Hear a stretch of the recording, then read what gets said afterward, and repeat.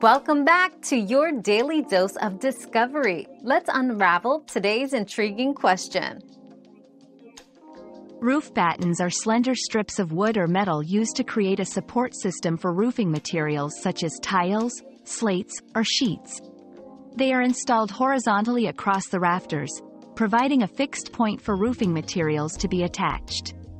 Beyond supporting the weight of the roof, they also aid in air circulation, which is crucial for preventing moisture accumulation. For those planning roof installations or repairs, selecting the right type and size of batten is essential for the longevity and durability of the roof. Another mystery solved, but many more await. Keep up with our daily discoveries by subscribing and turning on notifications.